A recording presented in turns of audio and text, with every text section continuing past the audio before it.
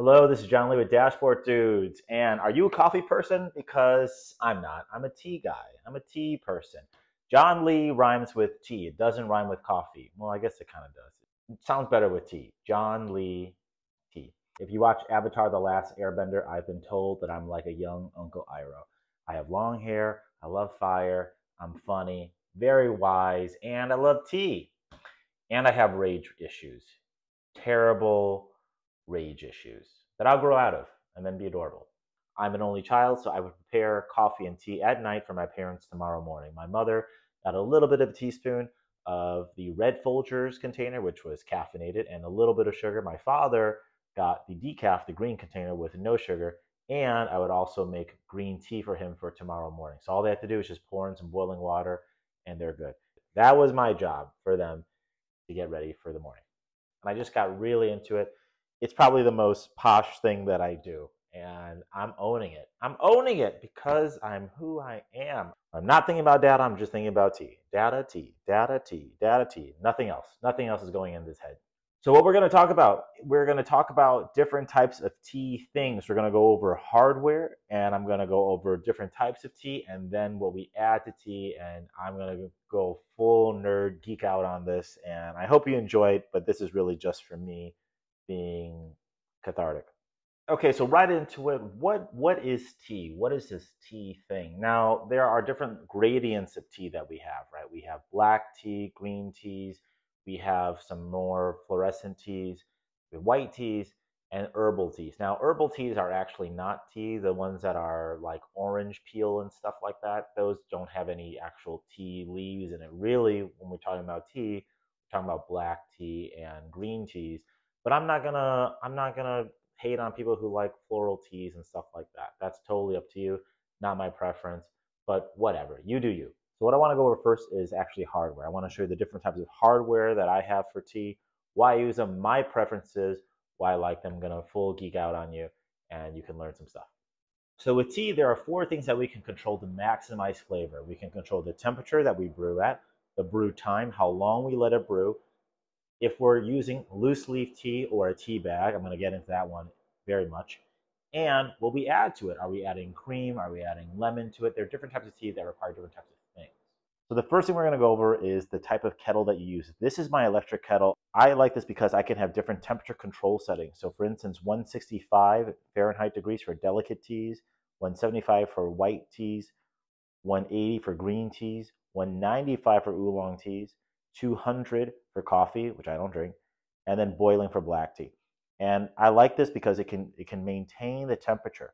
So I'm going to hit start, and we're going to make a black tea today. I'm going to show you different types of teas. We're going to make a black tea and a green tea. I'm going to let it cool down. I like this kettle in particular because the color tells me when it's heating up, and when it turns white, I know that I'm good to go. So now I've done it correctly. Now, why do we care about temperature? Why do we not just put everything at boiling? Well, different teas have different temperatures because that's when they bloom and they open up and they really extract flavor. If you were to just put boiling water into a very delicate white tea, you can burn it. And I know you're like, but these are dry leaves, whatever. Right, but if you burn it, you're not really getting the flavor that needs to come out. White teas are very delicate. You don't want to just put boiling water into it right away. You want a little bit of a softer thing in there. Another great example is with other like peppermint teas, dandelion teas. You don't need to go full shebang on making it very, very hot to get the flavor out of it. You want to maximize flavor. That's the name of the game with tea. Maximizing flavor. Goldilocks, you have to be just right on it. There we go. That just turned white and the beep went 3 times. I love this kettle because now I know that I've hit the right temperature that I need, which is boiling, because we're going to do a black tea.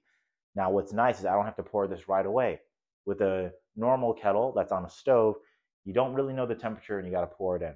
I can let this chill because this will always come back up when it senses that the temperature has decreased by enough.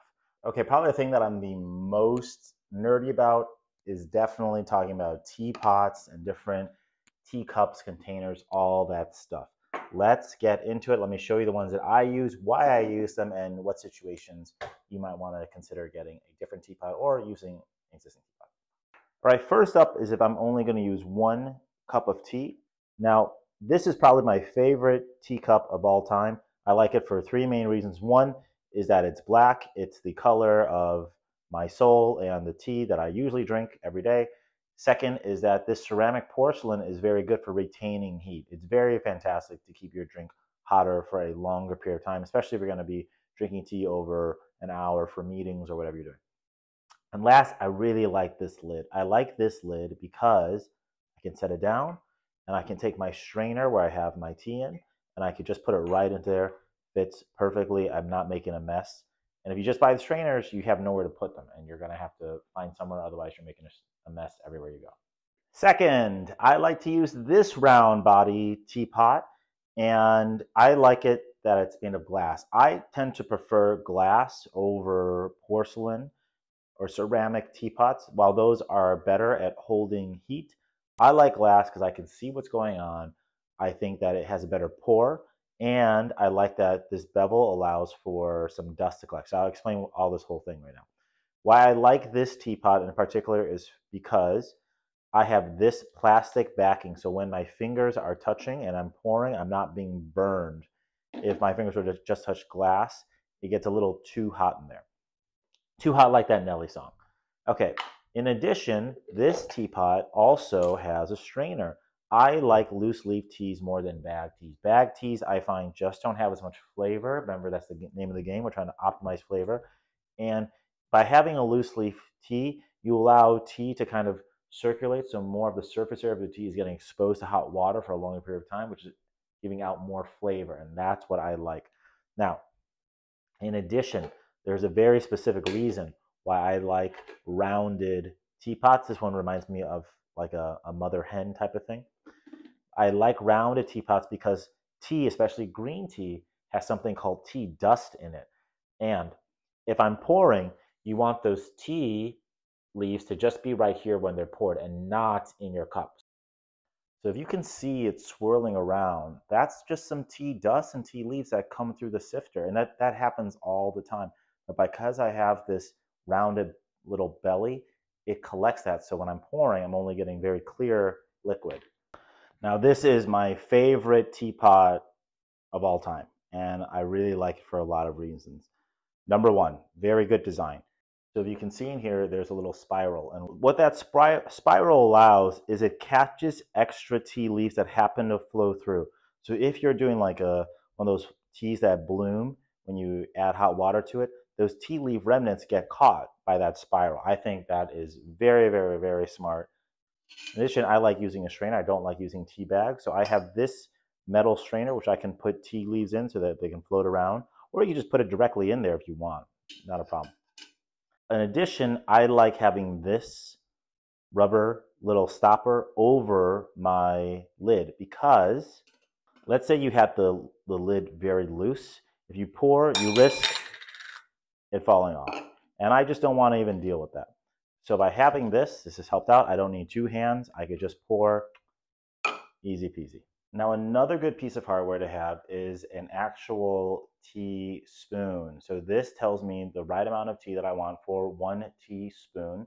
I like that it is just this stainless steel metal. When you have ones that have wrapping all over them, those get dangerous because I've had those peel off, and I definitely don't want that in my teacup at boiling water to drink.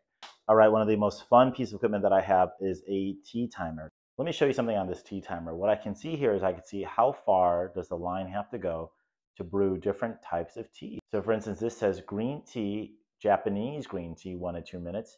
This type of tea right here, Chinese green tea, 2 to 3 minutes. And then basically everything else is 3 to 5 minutes. And what I'll do, you'll just set it, and I will just let that go until the right amount of sand hits the right section that I need it to be. One that I forgot to mention is my tea strainer on the go. So this is my tea glass right here, and I have a little strainer. And this little strainer right here is where I can add my tea, put it in. And this is a double hole glass container. So the first layer is where you have all the water and everything, but the second hole protects my finger so that it's not too hot for me to grip. Otherwise, if I was just grabbing boiling water in a glass, it'd be too much. And what I'll do is, this is dishwasher safe. The lid is not, because it's wood. You don't want to put that in dishwasher. It'll dry it out. And what's also cool about this one is I have little constellations on it. I'm a big mythology guy too. So this is the perfect gift for me that I got for myself. Comment on your zodiac sign and I will tell you the story of your sign. I know every zodiac story, so you can listen to that while you drink your tea and think about me. All right, now I'm going to geek out. I'm going to show you different types of tea that we have. This first tea is a rooibos tea. It's usually very, very red, as you can kind of see it brewing already. This is a tea that has a very, very, very distinct flavor. It's a little bit gentler than a harsh English breakfast tea, but it's also up there with, but it's stronger than a green tea. Next, we have a chai, and chai means tea, so you don't need to say chai tea, it just means tea. That's like saying a tea. Also, naan means bread. You don't have to say naan bread, it just means bread.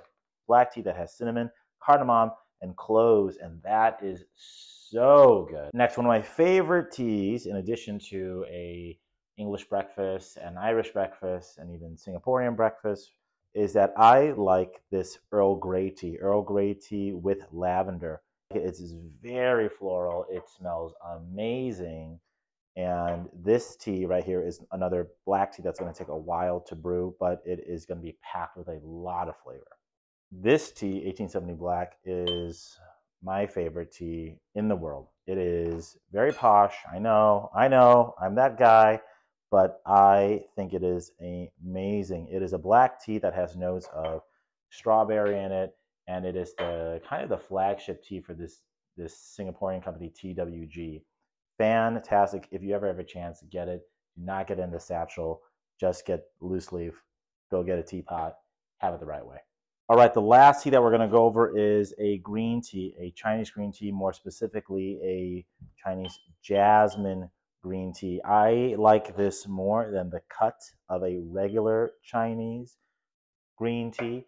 It's a little bit more floral, a little bit more fragrant. This green tea right here, as you could probably see, the leaves are not as dark and they're a little bit bigger and rolled up. Now, we're going to brew some of this in addition to the black tea that I want to do later. I want to show you something about green teas. Now, with green teas, we're going to have to do something a little bit specific. We're going to do something called a double steep.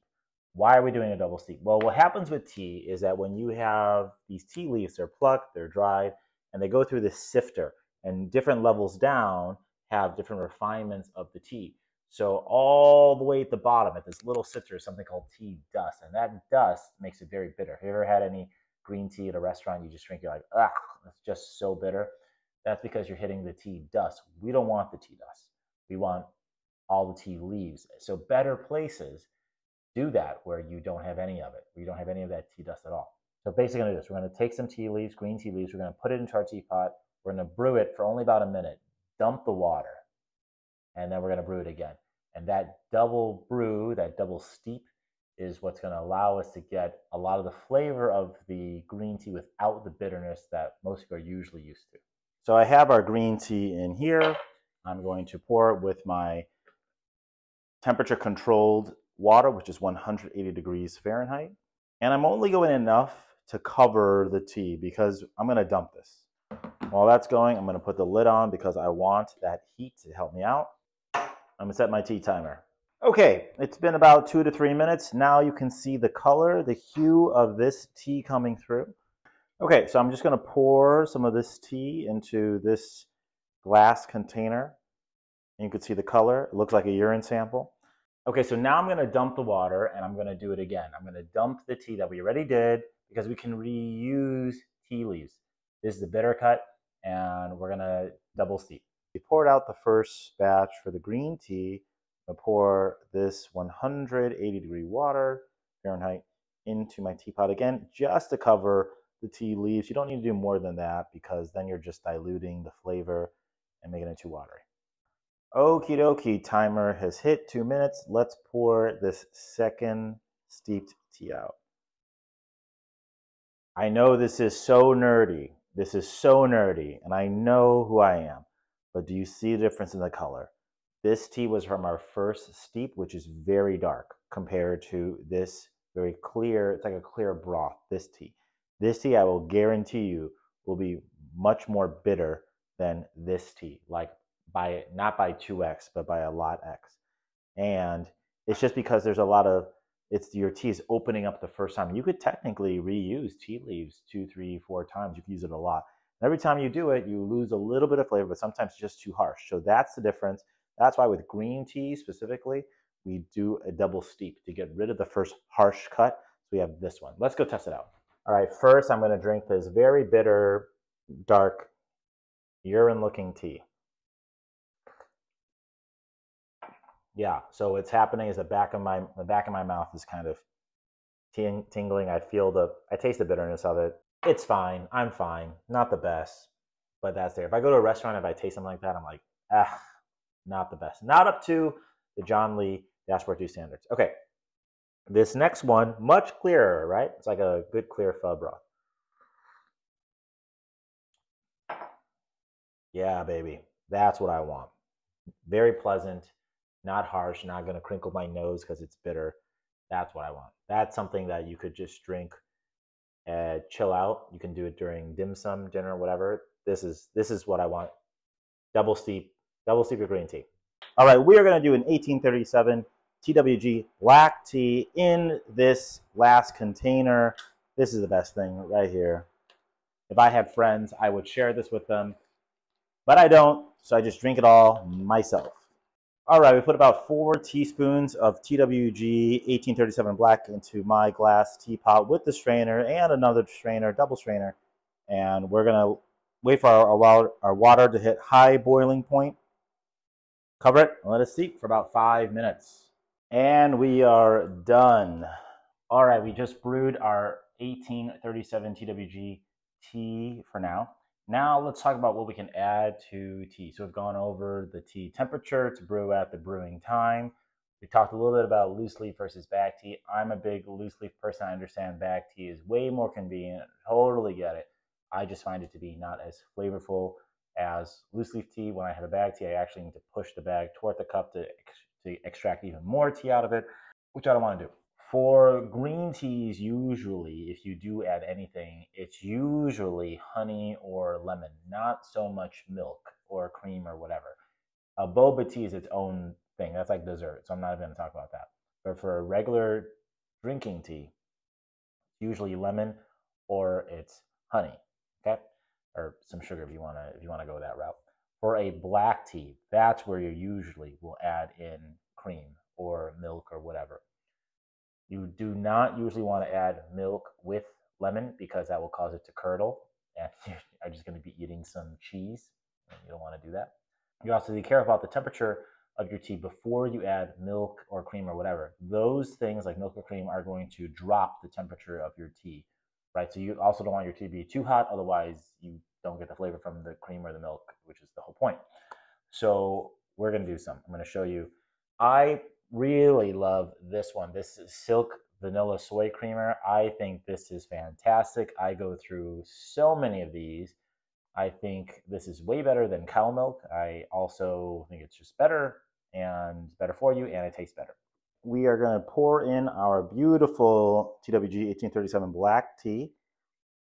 It smells so good. I wish you could smell it. Okay, that's good right there. And now I'm going to add in this Silk Vanilla Soy Creamer that I love. And what's cool about this is it only has 3 grams of sugar. I'm not adding anything extra. That's it.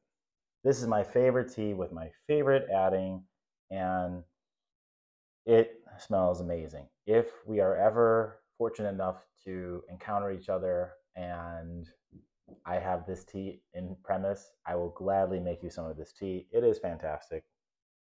Then I'll finally have friends.